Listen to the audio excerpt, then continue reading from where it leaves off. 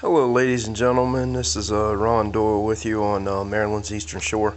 I got another product review for you that didn't turn out so good. This is a Klein Tools CL-110 clamp-on meter.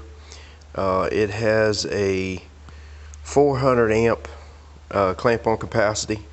I bought this probably about 3 years ago.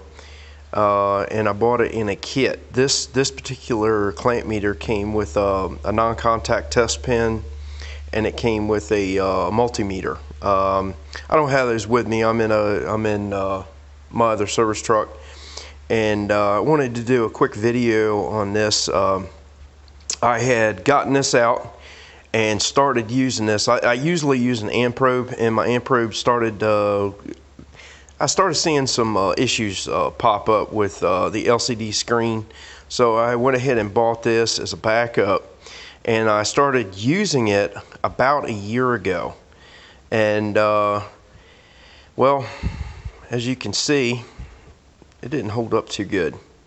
One day I'd got it out of the truck and I noticed that there was a hairline crack. See if I can put this back together so you all can see it. There was a hairline crack right on this corner that it started, and you know, of course, you're actually squeezing this button to open this jaw up, which now is not a problem at all. This plastic is really thin, a little too thin for my liking, especially with the spring. It's got pretty good tension behind it. For this to work, this jaw has to be in its fully closed position, such as it is now. Now this to me is rendered useless because I do a residential electrical work, and sometimes I'll clamp this onto the main feeds coming in the house after things are turned on. If I have an issue with the main breaker, I can use this to check and see why the main breaker is tripping. You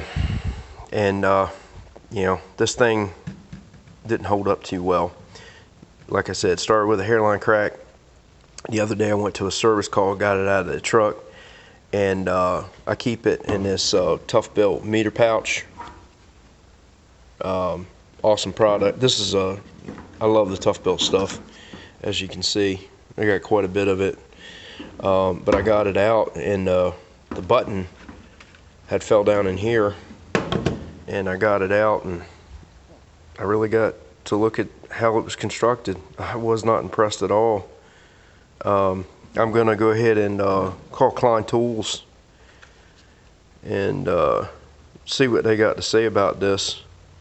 But this was bought from Home Depot in a combo pack, like I said.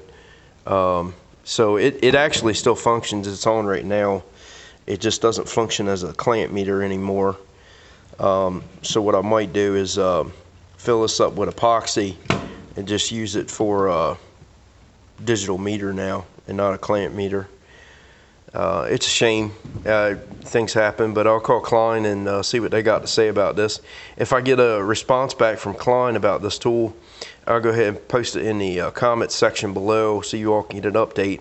I'm doing this video because I didn't see but one video on YouTube about this product bought in a combo kit, and the guy that bought it likes his. I'm just showing you that I don't like this. This isn't good, Klein.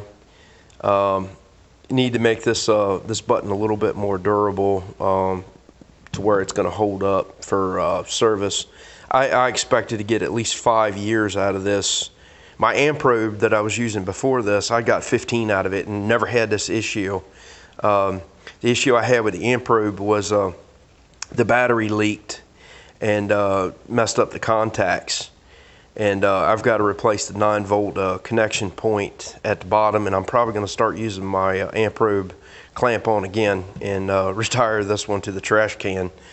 But hopefully this video was helpful and informative on the Klein CL-110 clamp-on meter. Buyer's remorse. I wouldn't buy it. y'all have anything better to say about this meter, your experiences, hey, please comment, like, share, subscribe. I would love to hear it. Y'all have a wonderful and blessed day.